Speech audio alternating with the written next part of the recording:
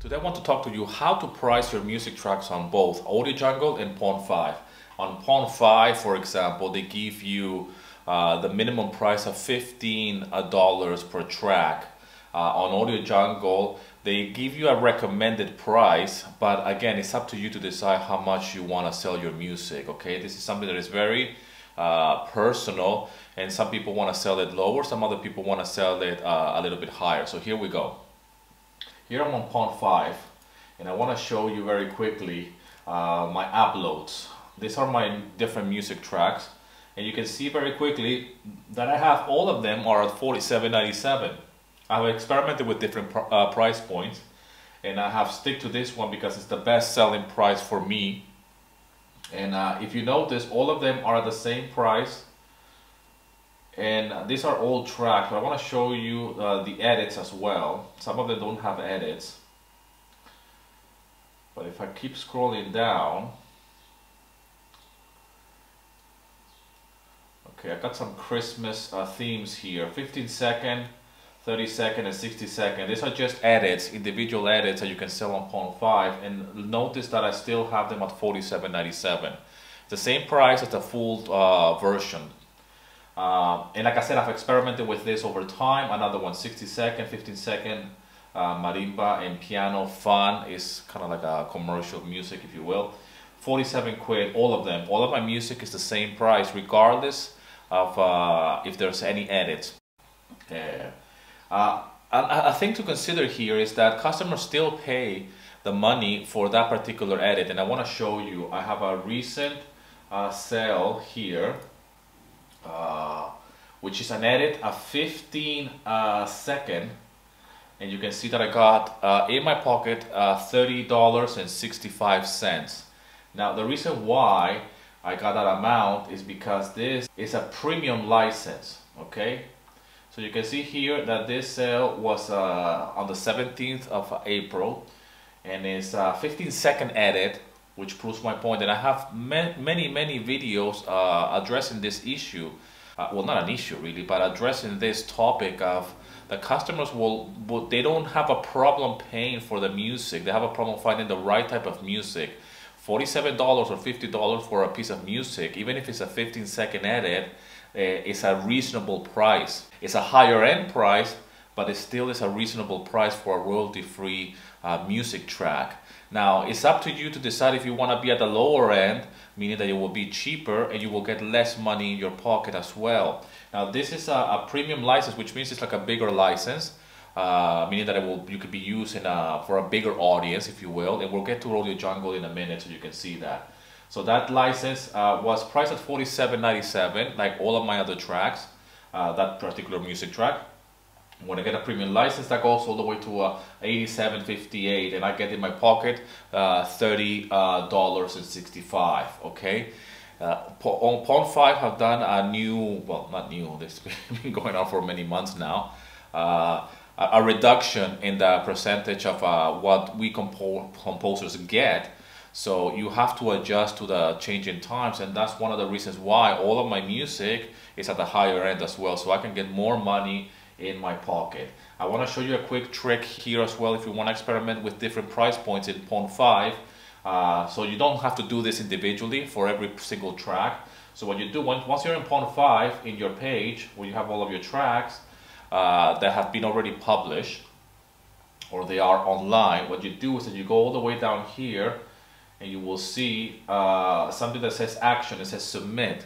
All right, when you open that, you have different things that you can do in bulks, if you will. So what you do is that you go all the way down here. The last one is set price. Okay, you select that, and then you put here the price that you want to put.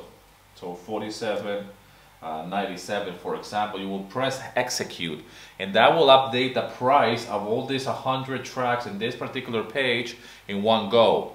So that's an easy way to do that, to update your profile, if you will, or your prices on all of your catalog in one go, and you can experiment with that. That's an easy way to do it. On AudioJungle, I have here another track, which is the same track that I have it on Pond5. I tried to put the same price. On AudioJungle, I cannot put $47.97 So hey, you know, I just put 47, and I have different prices here for different licenses. Here they have a different name. They don't have premium licenses as such. They have a broadcast, which is I have it for $97.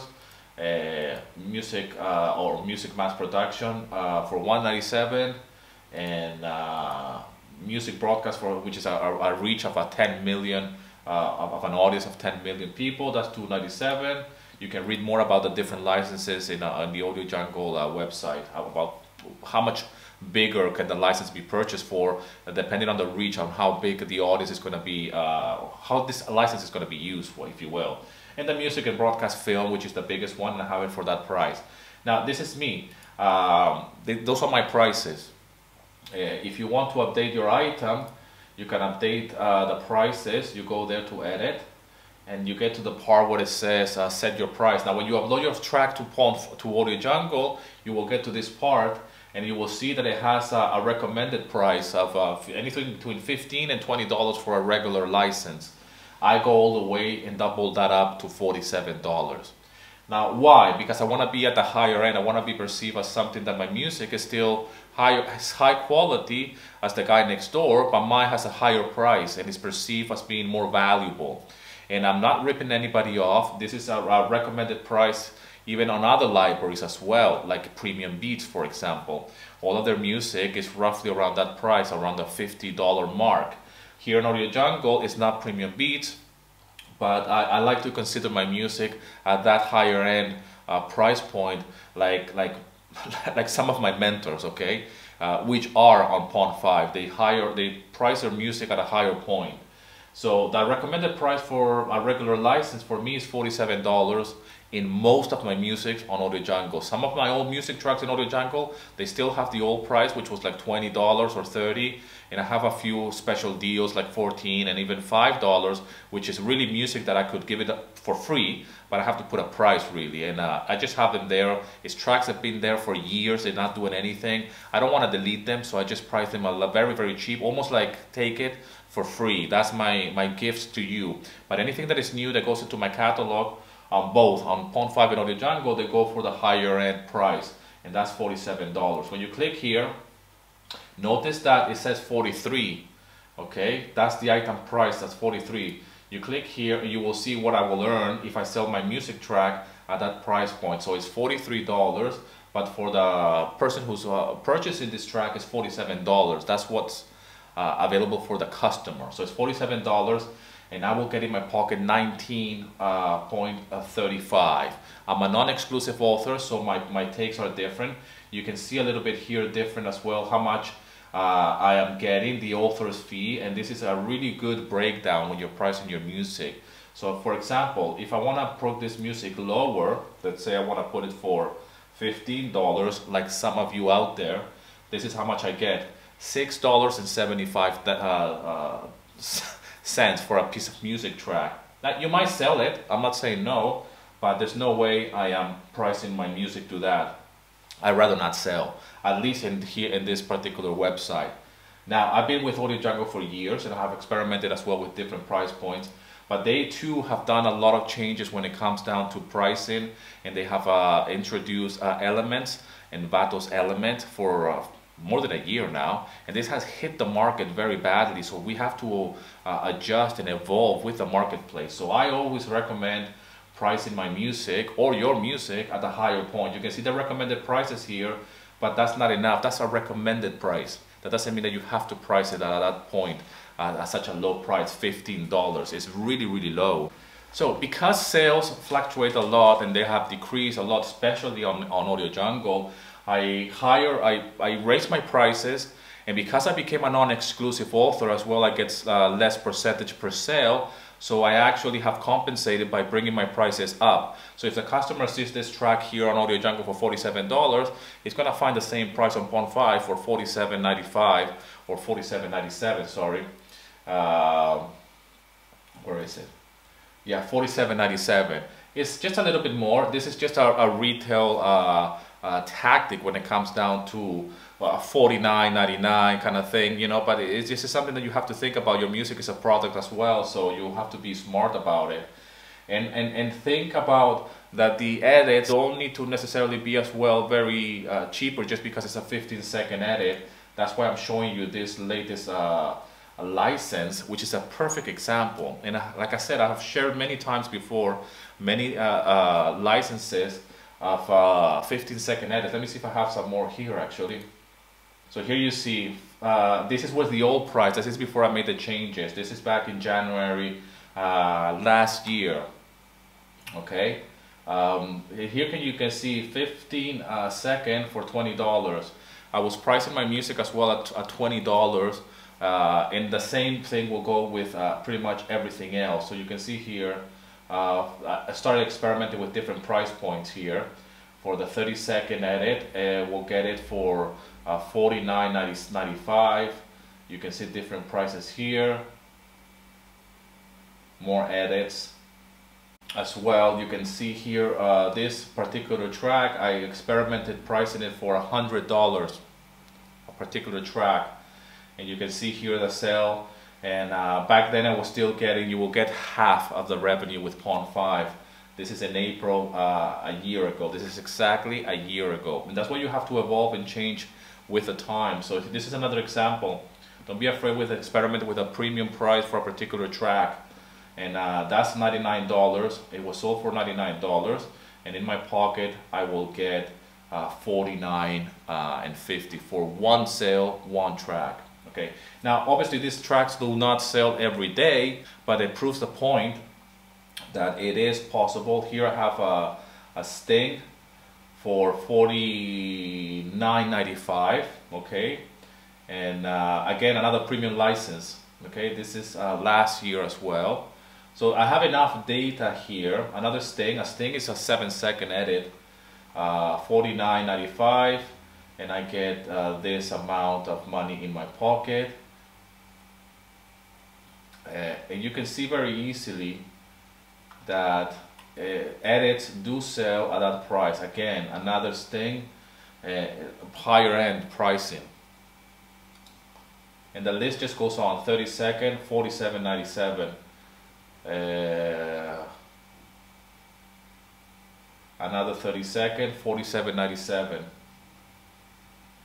15-second, $49.97. Now I started to get, this is closer to when they did the change, and look how it dropped from $23.99 that I get in my pocket. Now I get $16.79. That's why it's so important to price your music at a higher price, because you will get more per sale, and it's perceived as having more value, and it does. It's my music, so I want to have more value per sale, and I do believe that my music is worth that money that I'm putting there.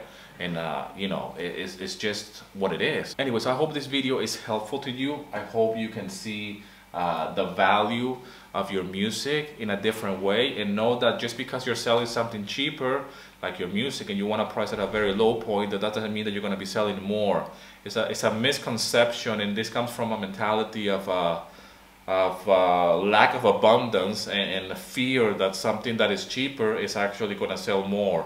It's not. Okay, and even though people are always looking for a shortcut or for something that is a good deal, when it comes down to music and when it comes down to creation of either a video or a vlog or editing for media, music has a particular value, and this is a price point that is yes, it's at a higher level, at a higher price point, but at the same time it sets you up to a good start, or to a good way of earning money when you do make any sales. And if sales are low, every time you make a sale, you still get some money in your pocket, because I have experimented with both lower prices and still not get any sales, or not seen any difference really. So as soon as I raise my prices, I actually see a difference in the consumer's mentality when it comes down and they see a track like, okay, why is this track of 7 seconds, a Sting, or a 15-second edit, why is that price, why is it $50 or $47.97? You know, it must be good, and it is damn good. It's my music, it's my edit, and that's the price. And that's what the lovely thing about royalty-free music is, that it's a take it or leave it kind kind of business, and it's called stock for that reason. It's there, and if the customer likes it and they see the price, they're going to feel attracted to it because it has a perceived value of being a good quality. And again, it is. I do believe 100% in my music, to the point to price it like that, and actually even higher. But I don't go any higher because that's the marketplace. So, but I position myself in a very good range where it's not perceived like I'm ripping somebody off. I'm not taking the piss. I am a serious business music composer, because this is a business, this is a marketplace. This is not some charity, this is not Patreon, and this is not something to, hey, check it out and pay the price that you like. This is a marketplace, and you have to play according to those rules.